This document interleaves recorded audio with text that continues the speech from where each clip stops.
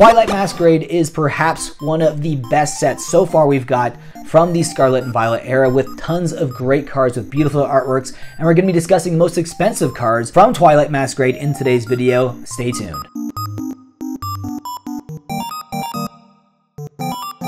Welcome back to the channel, guys. This is VMAT. If you do enjoy my content, please consider subscribing and joining all the fun we have here and also all the discussions we have on the channel. And today we'll be discussing Twilight Masquerade, the latest Scarlet and Violet set. And we do have some great cards in this set, but is it the best set so far from Scarlet and Violet? Is it better than Temporal Forces? I'd love to know your thoughts about that. I think Temporal Forces in general is going to be one of those sets that people are going to be looking at very fondly in the future. However, after Twilight Masquerade, things are going to get more interesting in the Scarlet and Violet era. I think we're also getting Mega EXs down the road, so that could really shake up everything in the Scarlet and Violet era. It's reminiscent to like the Sword and Shield era, where you basically started getting these alternate arts like halfway through the era, almost, it felt like, right? And then if you look at the Sun and Moon era, you started getting those team up cards or the tag team cards and over the last few sets. So those sets have always been in higher demand. It feels like the last sets or the last half of a block,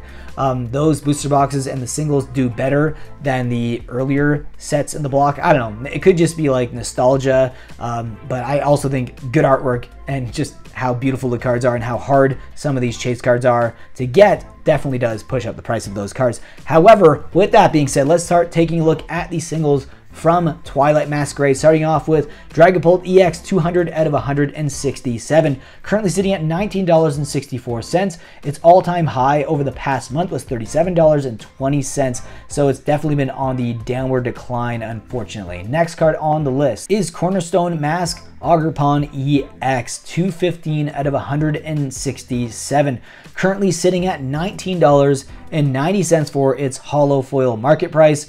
And it's basically been on the downward decline ever since the set was released. And the artwork here, it's kind of like a shattered glass look to it. Actually, kind of almost like a Hall of Mirrors. It's very trippy artwork. It's not something that I personally enjoy. It's not my cup of tea, I should say, but if you enjoy it, let me know down below in the comments section. Now we're getting into something that's a little more my cup of tea. I love the artwork on this card.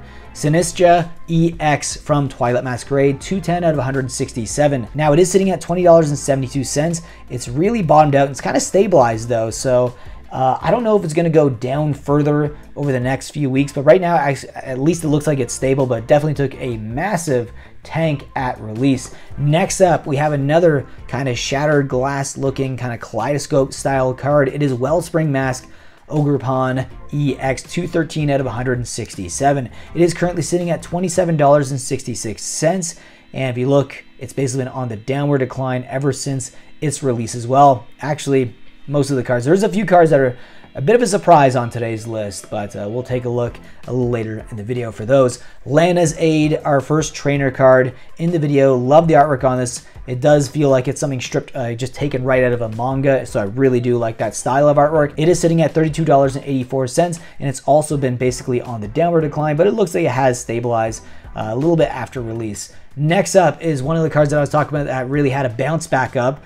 It did bottom out at about $31.41 on May 23rd, and it's been on the rise. It's sitting at $39.09, and that's Kieran, another trainer card, 218 out of 167. And I love the artwork on this card. I love the vibrancy. I love the colors. I love that you got Pikachu in there, and I love you got some motion blur in the background with a Pikachu in the back. It could be someone who has a Pikachu on their shoulder. Almost looks like a Pikachu mask, though.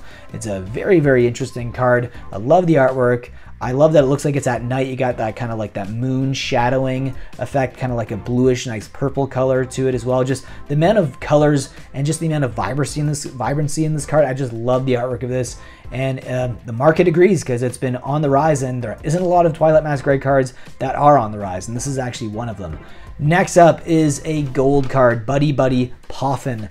Yeah, not my favorite. I've already said, you know, my opinion on gold cards. I'm just not really a big fan of it, but if you love them, let me know down below in the comment section. It is sitting at $43.31 for its hollow foil market price, and it's been on decline since release, but again, this card, like many of the others on the list, have actually stabilized though, which is a good sign. Teal Mask Ogerpon EX 211 out of 167. Another card with trippy artwork, sitting at $43.45 for its hollow foil market price, and it's also been on the decline ever since release, although this one is not as stable as the other few cards that we've already taken a look at on this list. It might actually go down even further. Next card is Eevee.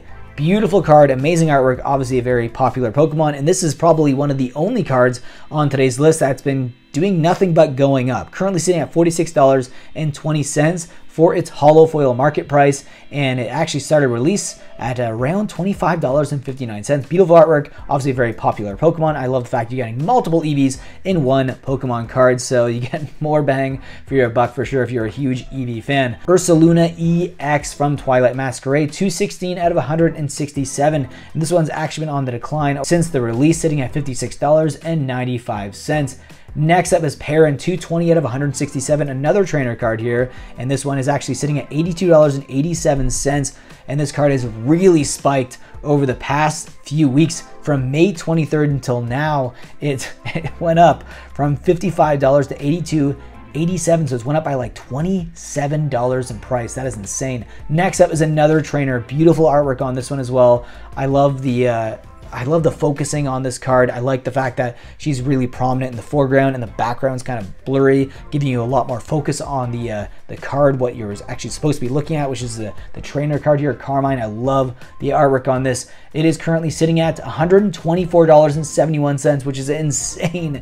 It's actually higher than its pre-sale price. And on May 23rd, it was only $75.86, which is still expensive, but if you look at that price movement upwards, it is insane. $124.75.